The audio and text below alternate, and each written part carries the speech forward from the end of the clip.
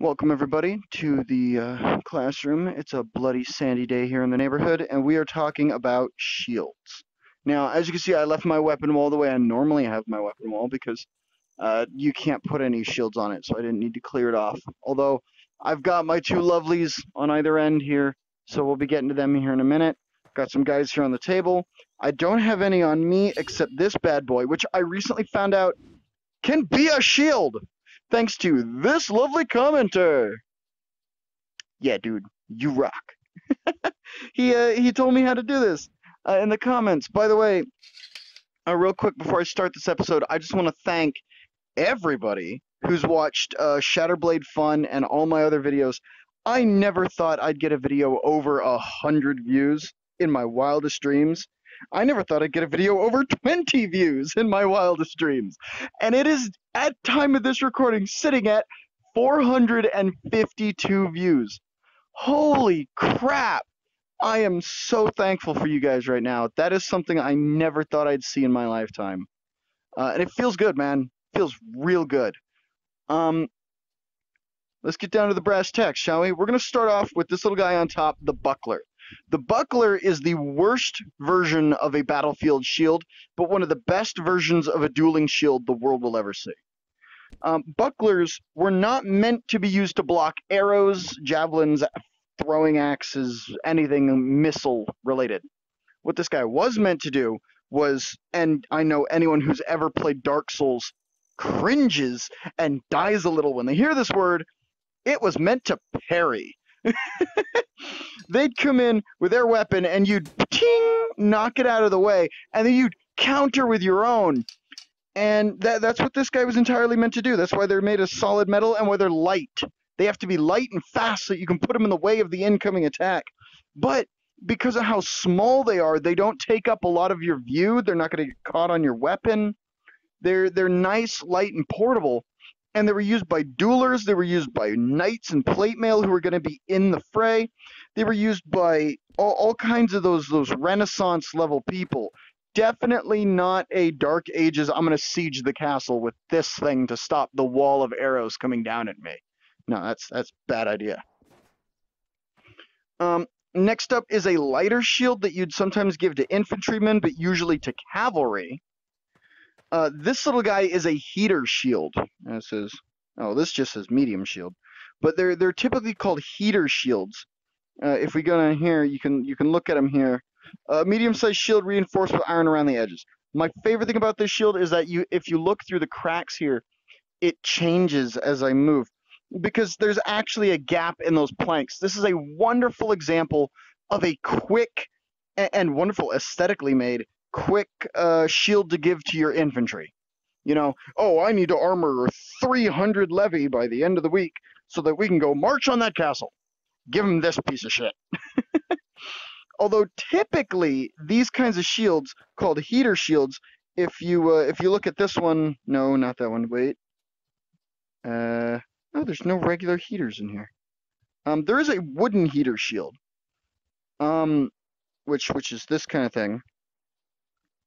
But it is a boss, even though it doesn't need a boss, and that kind of pisses me off.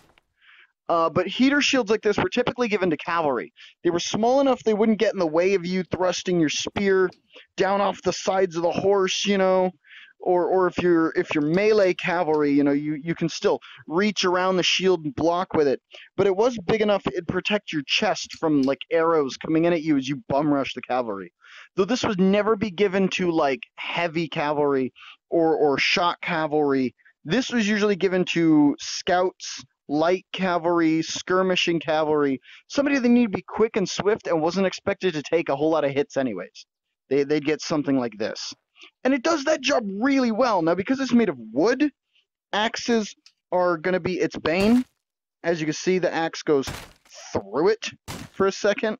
There's a good one. That's because that's what axes were meant to do, was go right through wooden shields. Yeah, look at that. Oh, bit deep into the goat stag. Or Gokstad. I always get the K and the D mixed up on you. It's a Gokstad, not a goat stag. God stack. Yes? I'm gonna fact check myself live right now. Gimme. Yep, Gokstad shield, which I'm going to be using with this Spjot, which was a Viking spear, because, realism. Anywho, a shield like, no, get on the table. A shield like that is something I'd love to use if I were like a cheap scout infantry, because it's light enough I'm going to be able to block at least a few swings. Especially if you block with the edges of the shield, you're going to be able to stop swords all day. But the wood would probably stop a few arrows coming my way and might help me get home to my wife and my kids in our tiny shitty farm somewhere on the countryside. Next up is the kite shields. Come on, kite shield. Come alive. All right, you know what? You're just going to lie there, so I'm just going to pick you up like that. Kite shields like this are Shadiversity's wet dream. He has a war boner for these kinds of shields. Because while they're big at the top, kind of like the tower shields and other like kite, like the big knight shields, they taper down really quick to save weight. Plus, people aren't going to be aiming at my shins. People are going to be aiming at my chest, my head, and I can block all that with one of these. Whoa, tracking, come on now. I can block all that with one of these.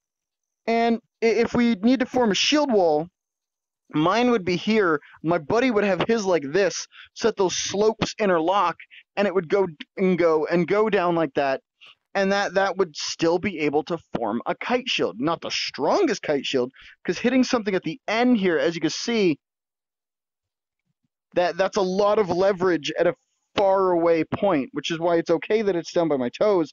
If something hits it, it's just going to smack me in my metal shin guards. But if you've got a dude down on the ground, kneeling, holding the shield like this, and it gets hit towards the top, that might actually create a decent gap in our forces.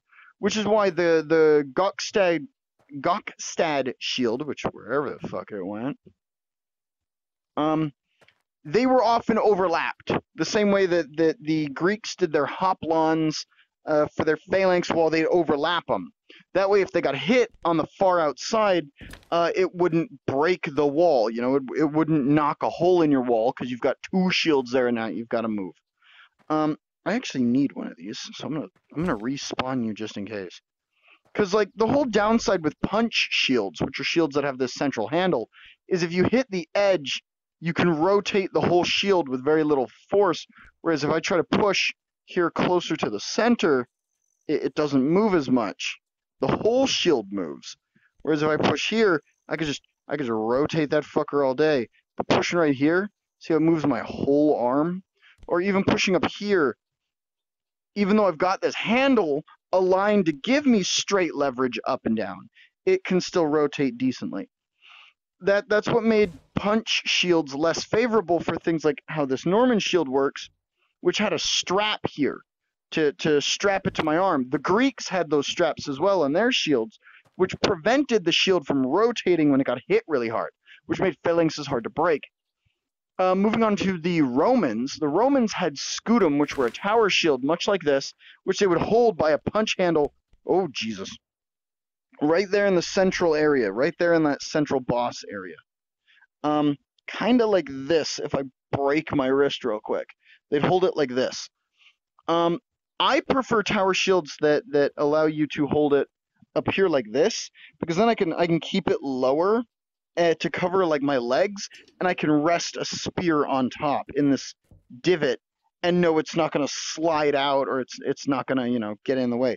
But tower shields were a wonderful improvement over the hoplon, because they protected your upper body, they protected your legs pretty well, and you didn't have all that excess weight on the sides. Granted, you didn't have your buddies to rely on because your shield's no longer overlapped, but the guy behind you would actually take his shield and he put it up top like this to create a tent.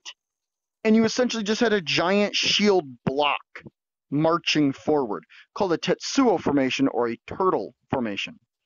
Another great thing about tower shields, especially curved ones like this one, is that arrows that try to hit the sides or attacks that hit the sides have a chance to just glance off. Chance to just skip right off the side there. Now, as you can see, hitting the bottom of this thing rotates it a lot. But if I plant it, no more rotation, which meant a defensive Tetsuo where they actually take a knee, boom, and they plant the shield down. The next guy has his shield you know, planted over top of mine, I'm aiming through the gaps that the bottoms of our shields make to jab out at people, or I'm poking around the side, but we've got this thing locked down on the bottom, we've got it locked out over our heads, locked out on our sides. We're an unstoppable block of shield. And that's what made shield so amazing. Because arrows to the chest, wonderful way to kill a guy. Spear to the chest, wonderful way to kill a guy. Shield, stop both arrow and spear. Now, shield combating technology is just as old as shield technology, the oldest of them being this guy. Because all that weight in such a tiny blade, that's going to break a shield. That's going to eventually crack through that tower shield and destroy your shield. The Falx was famous for getting through the Roman shield wall because they didn't have these metal bosses on top originally. Original Scutums did not have this metal lining to them. And so what would happen was the Falx would come down, hit the top, and cut with the grain of the wood and just split the shield till about right here where the boss would kick in and stop the blade. But that is enough to render that shield almost invalid. They later invented the armored legions, which had shields just like this. Armored circular, or armored circumference, thank you very much, brain. Central boss linings, and other stuff like that to really build up that protection on that shield to make it more durable. Prevented the Falx from just cleaving it in half and made the armored legions able to actually go toe-to-toe with something that has nowhere to go but through. Alright. We're going to get down to the brass tacks of it. I know there's tons of other shields I haven't mentioned. Things like the spiked Pavis, because I wish I had a regular Pavis, but I don't. Normal Pavis would be a lot like a tower shield, but they'd have like two spikes coming out of the bottom, and you'd thunk them into the ground, you'd kneel down behind them with your crossbow, and you'd fire over the top. They were meant to give you a bit more protection from enemy arrows, whether you're sieging or whether you're in a field battle, your marksman would stay alive a little longer. And we all know that arrows, as in our last episode, arrows can really swing a fight. Because you can kill somebody before they ever even get the chance to kill you. So if your archers are able to lay down fire without getting shot, you're going to have a massive advantage in that fight. That's what made longbows so effective. You could hit the enemy before they were ever even close enough to hit you. Shields made it so you could get closer, yeah, but all they needed to do was get either a lucky shot in, or they needed to pepper that shield enough to get lucky to put one right through where your arm was. You know, the shields aren't perfect. Nothing's perfect. No weapon is perfect. The spike Pavis here that I got, it is far more of a dueler's weapon than a sieging weapon, because frankly, it's very small. As far as Pavis go, you're tiny.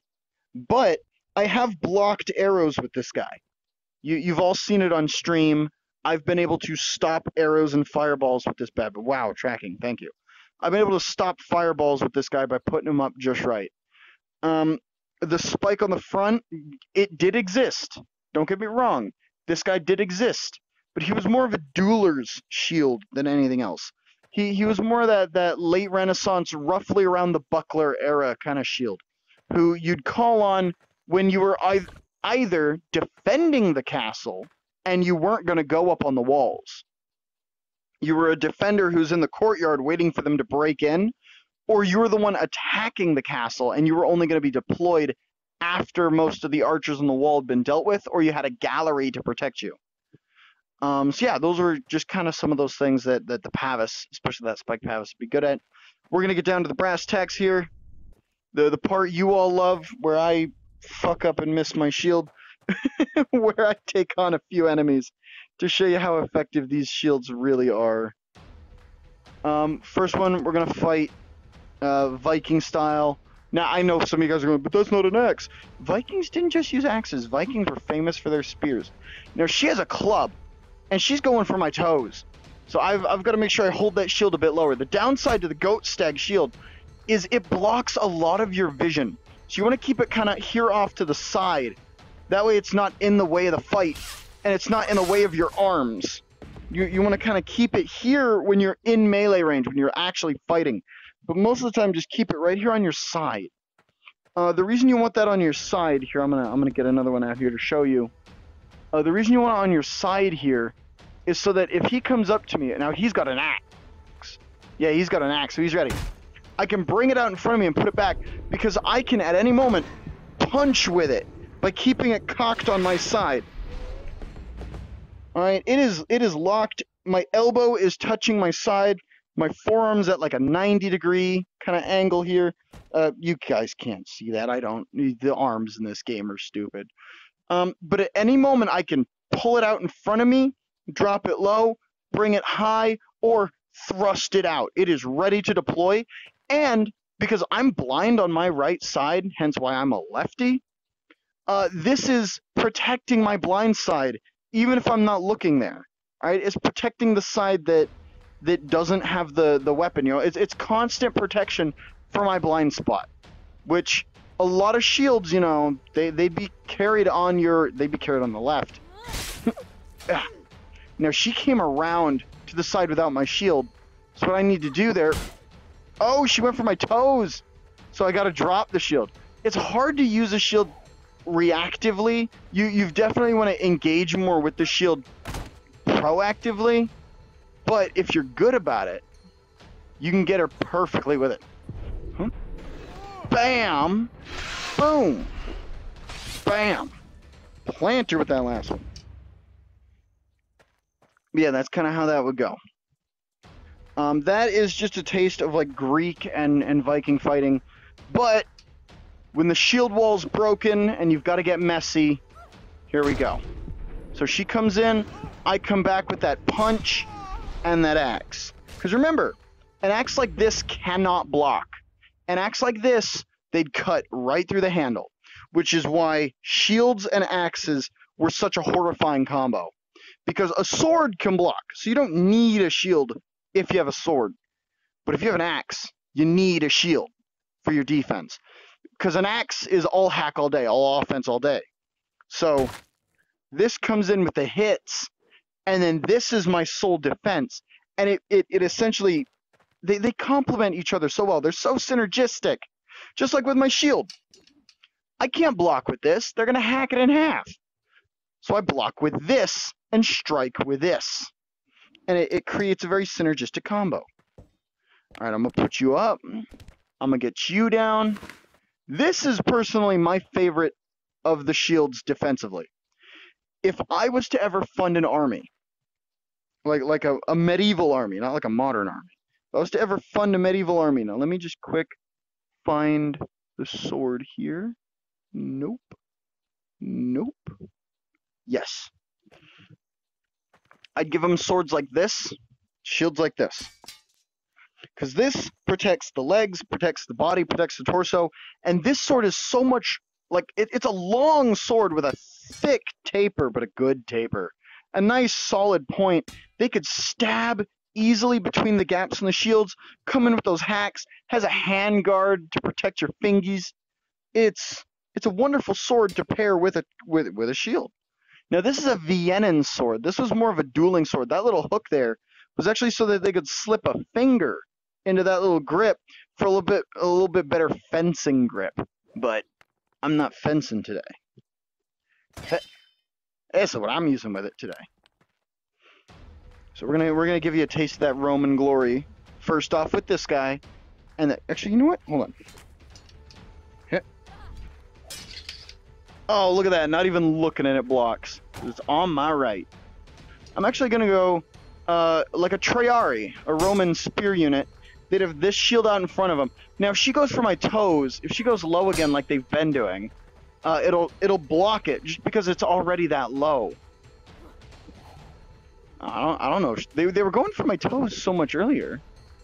Come on, go low. You know you want to. Ha. Ha. She never went low. So yeah, good thing about this shield is that it offers a lot of protection, granted at the expense of it is heavy as fuck. It is a heavy shield, meaning that I'm not going to be sprinting while carrying this thing. But here, you know, I can level my spear on top here and get those get those cheeky jabs in over the top.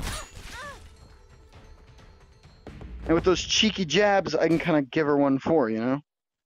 Because I've got it leveled here, and I can kind of get that action. Now, I can't because of my tracking, but, you know, what you going to do about that? I'm trying to fix it, but first I've got to get a bit more in my pockets. All right, now we're going at it with the classic Hastati style, Gladius and big shield. All right, so I'm gonna block her attack and then counter with my own. Now I got her with just the tip in the eyeball. It looked like, yeah, right there underneath her eye, just stabbed right there in the skull. That's gruesome. Probably also not a kill. I mean, I don't know if there's any brain matter there. I mean, yeah, getting stabbed through the jaw would not be a pleasant experience, but I don't know if I'd call that a kill. So, oh, she got me through the shield. See, she went low that time, and she hit it down here.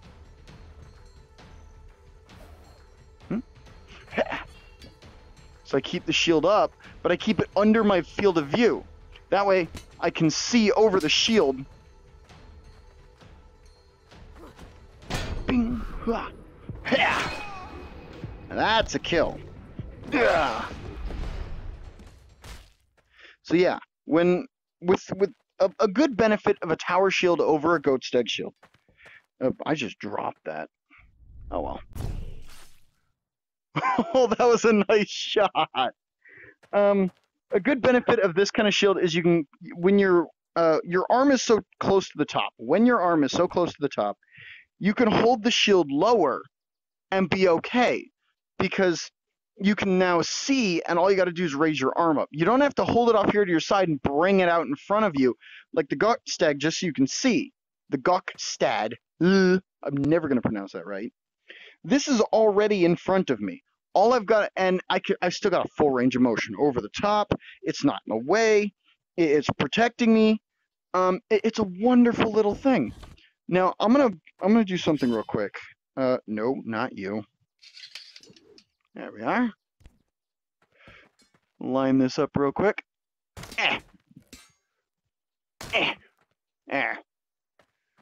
That is the downside of wooden shields, is that they can be penetrated. Now, I'm going to use the Dory real quick, because it punches so nicely through these shields. I think the Mycenian would do it as well. They both have really nasty tips.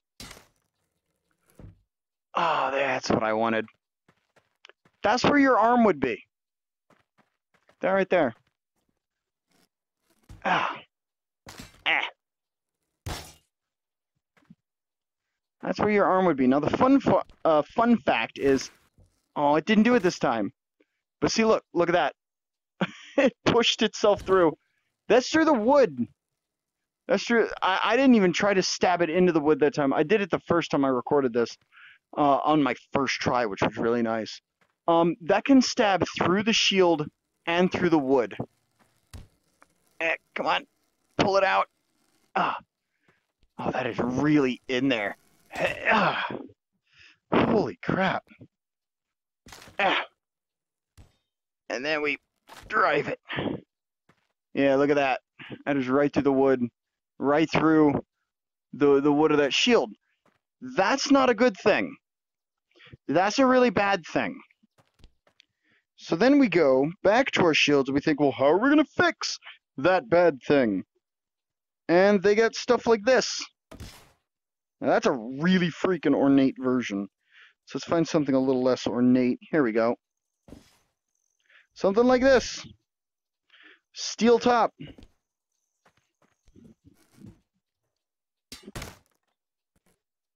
Alright.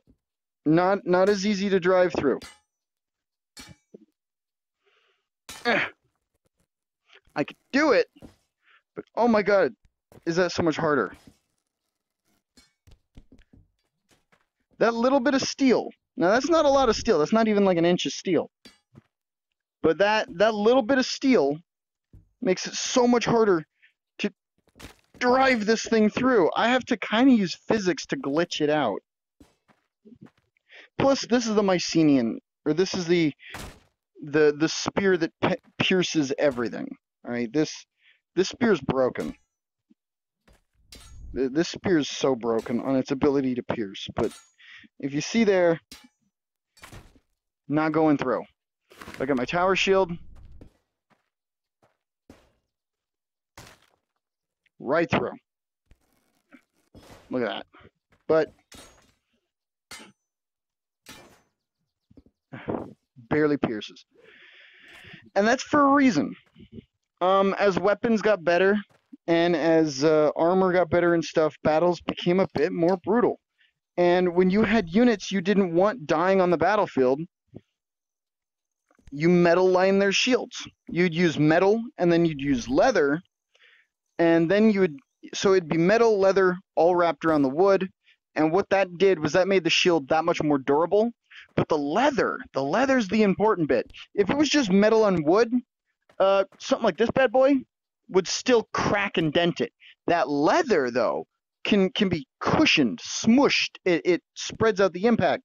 So a guy like that, a guy like this, a guy like that, not going to do as much damage because that leather's going to absorb the impact before it gets to your arm. Shield technology's come a long way. Now, granted, tower shields, when you're looking for protection, they are still the epitome of protection. That's why riot shields are made that way. That's why SWAT shields and bulletproof shields are made that way. Anybody who's played SWAT knows the look of a tower shield. Anybody who's seen the riots that we've had this year knows the look of a tower shield. There's a reason that the SWAT go with a tower shield. It's easy to form a phalanx with tower shields. That Tetsuo formation, it's really easy, really simple. That's what made the Romans so famous for it. The fact that their soldiers didn't need to train day and night, day and night, day and night to be able to whip themselves into that formation. And if they did train day and night on that formation, they were unstoppable because they had that thing down. Shields have come a long way. Shields are one of the few things that still exist today in our modern, not really in our modern military, but in our modern lives. Shields are some of the few things that still exist today. That's because you're always going to need to stop something coming at you. You're always going to need to stop it. Same with body armor. All right, you're always going to need to stop it. Batons are essentially what this iron bar mace is. You know, this thing's just a baton that can't telescope.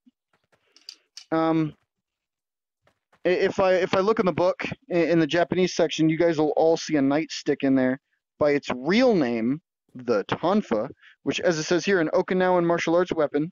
Its less lethal design went on to inspire police weaponry. It's true, though. That's a nightstick for you. You know? Very few weapons withstood the age of gun, and shields are one of them. Because being able to stop projectiles, especially in the age of gun, is so vital. Being able to stop rocks, stop whatever's being thrown at you is so vital. Yeah. I'm going to wrap up class today with just another thank you for all the support, all the new subscribers. I don't monetize these videos. I never am going to do YouTube as a career. It'll probably never be a career thing I do, just because I don't know. I'm not a great YouTuber. I'm not the best out there, but the fact that over 400 people have seen one of my videos that I literally made, recorded, I recorded it, edited it, and uploaded it in like half an hour because I was really, really stoked about this thing. I appreciate it more than anything else. I definitely appreciate that. This is the end of our first quarter here in our classroom. For those of you who don't have quarters in your school system, you probably have like trimesters. We're almost done with the first trimester, I guess. Or I guess it would be the end of the first trimester. Oh, Jesus, sorry about that. I'm fixing my head strap. We've covered most of the weapon groups I wanted to talk about. What comes next is talking about different ways around that armor.